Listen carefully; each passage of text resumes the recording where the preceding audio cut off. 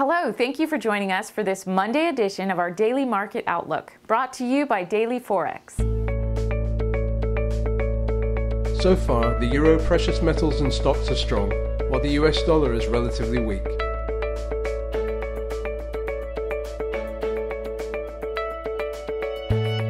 The euro-US dollar currency pair is rising slightly from the support at 113.25, with no real trend.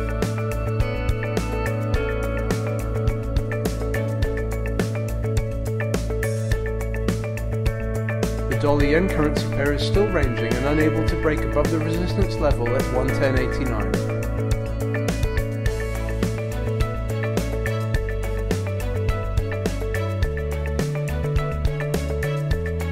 The pound-dollar currency pair made a very powerful bullish break and has settled well above the 130 level.